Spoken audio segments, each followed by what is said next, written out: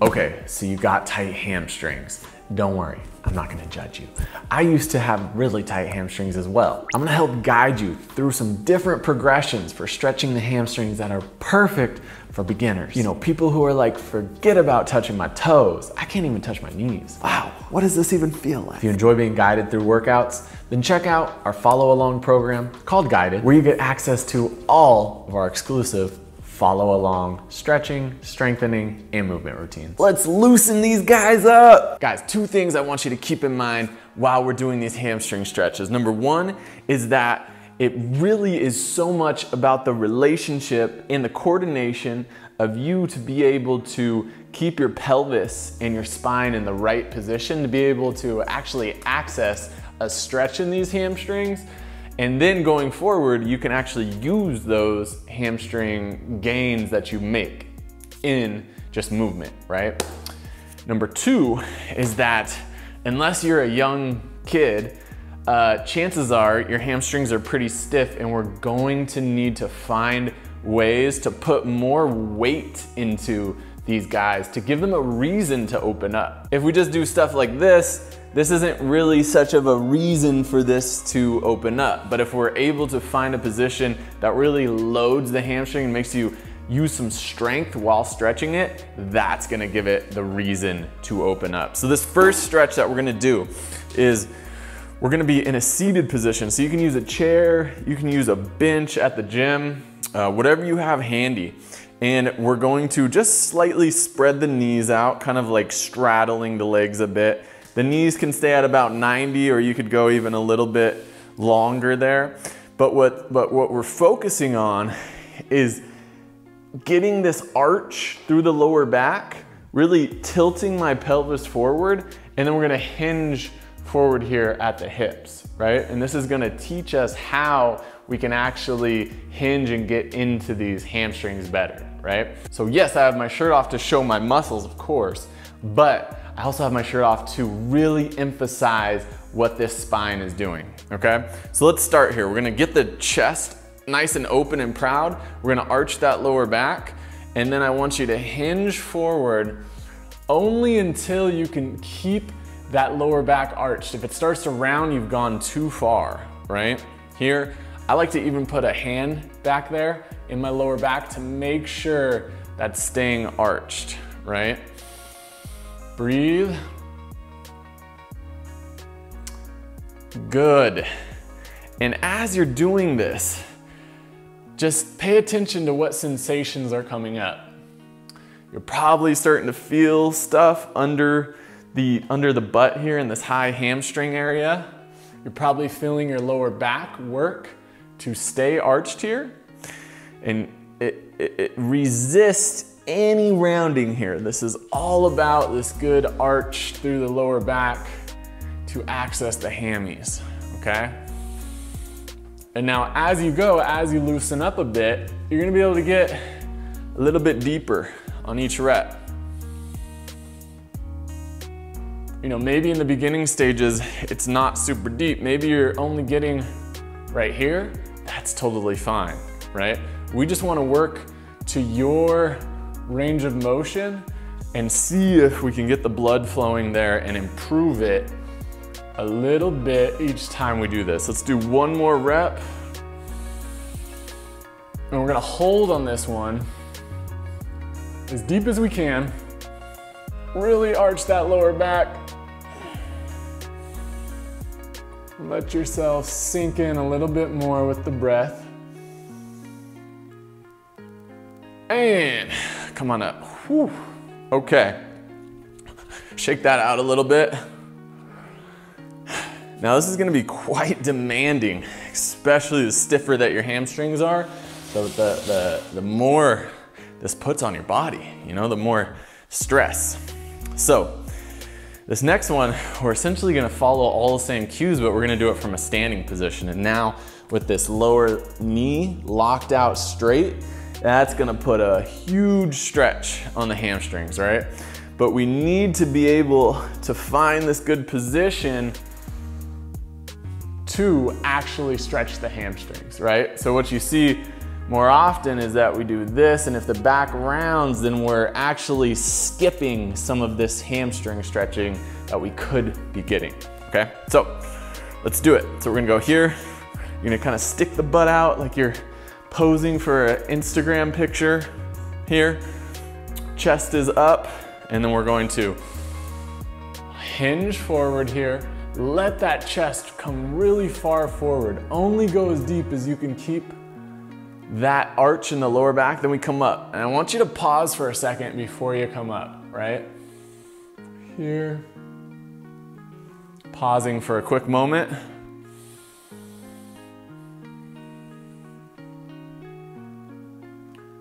Three. Very good. Keep that chest up. Think about that chest going diagonally down. It's going forward and down.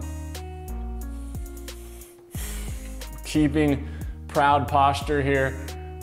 I like to kind of try to tuck my head back. That really helps keep that whole spine in extension. If we get here, you're gonna have more tendency to round, right? So keep that head pulled back a little bit, keep those eyes up, and keep those knees locked, right? You're gonna have the tendency to wanna do this, slightly unbend the knee, unlock. That's just gonna be missing some of the flexibility gains that we could be getting, right? So let's keep going here. We're gonna do a few more reps, but I wanna show you maybe your reps just look like this. Maybe you're right here, and that's completely fine.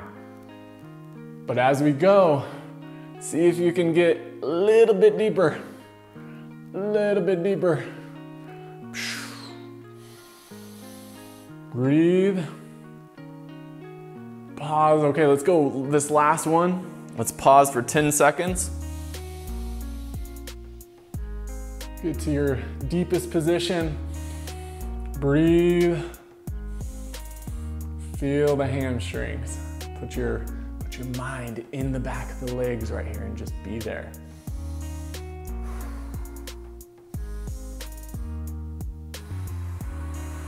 Excellent, excellent. Yes.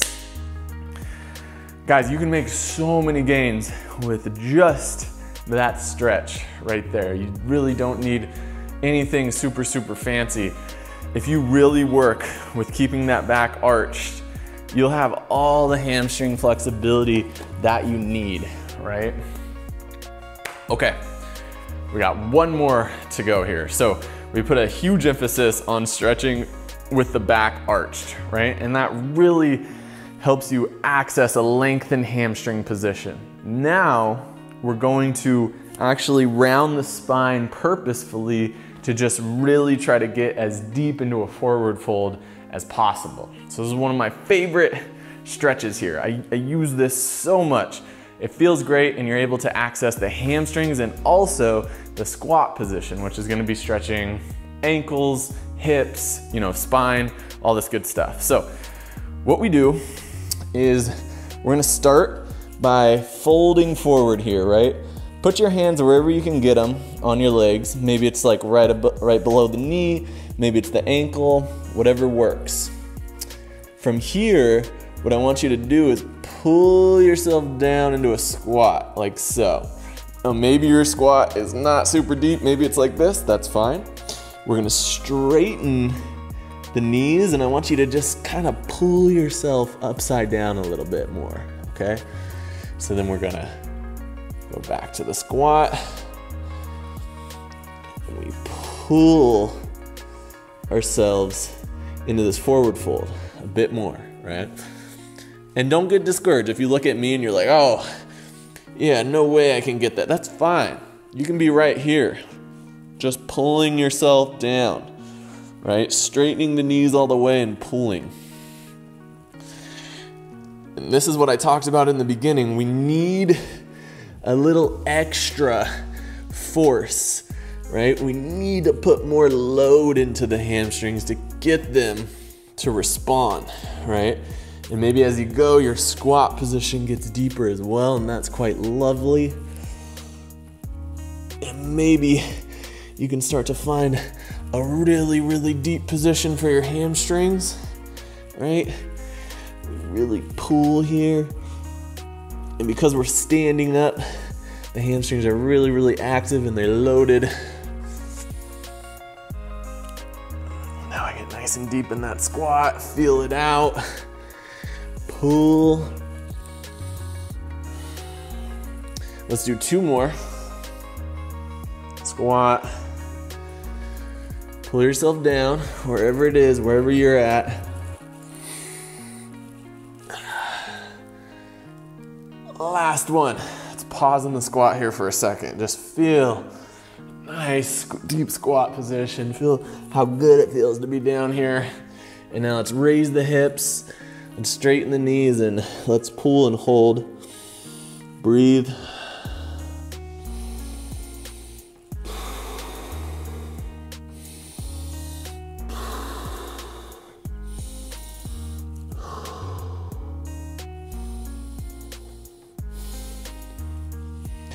And relax.